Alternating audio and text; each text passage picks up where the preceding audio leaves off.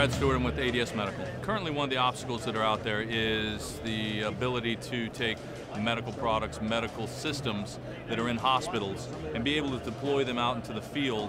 That's the limitation that doesn't exist in some of today's environments. So what we've done is we've actually been able to take products that have come out of the hospital, that have gone on to ambulances, and now we're able to take those products that are also communicating with the hospitals. Now we can actually communicate from 3,000 miles away. So we've taken that technology with companies like 615, Protonex, Phillips, and Atlantic Signal. We've taken them and we've linked them together so that we're actually able to have a seamless system where I can monitor a patient, I can take care of a patient in a remote area as far away as 3,000 to 4,000 miles away in the middle of Africa, in the Middle East, wherever you want to go.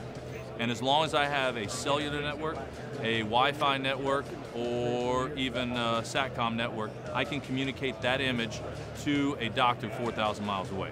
But what we're able to do is take hospital products, and this is the vital signs monitor that's able to run a BP, run an SpO2, run a capnography, and also run a 12-lead ECG and temperature.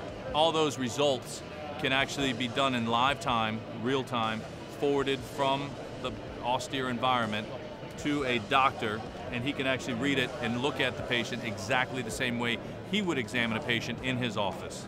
One of the unique things is at ADS, I have the ability of working with all of these companies. So I can link medical with communication, with bags, with storage, all of these things together. So just coming off of what we did in the military, we're able to do the exact same thing. But we're actually able to put the product together and work together with all these companies so that we make a product that is for the end user. The unique thing on this system is medicine changes on a weekly basis. Every week there's something new that's out. 90% of all the medical products are all PC, Microsoft based.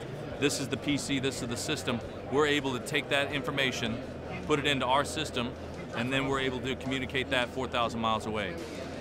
Sometimes it takes 10 years for these companies to develop this process. We're actually able to link these companies together so that we can offer them our technology or someone else's technology to help further medicine in remote areas.